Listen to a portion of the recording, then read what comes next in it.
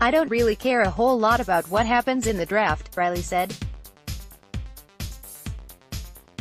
"I've had good conversations with Kyler, his family, and I fully expect him to be with us.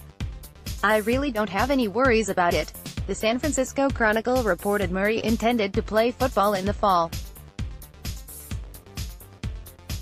Murray was a highly thought-of prospect out of Allen, Texas, high school but was not drafted out of high school after declining to take a mandatory drug test, effectively removing himself from the draft pool as he instead worked to earn the starting quarterback job at Texas A.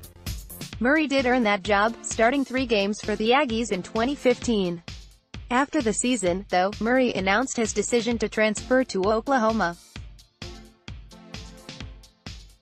Part of the recruiting pitch to Murray was the ability for him to play 2 sports in Norman.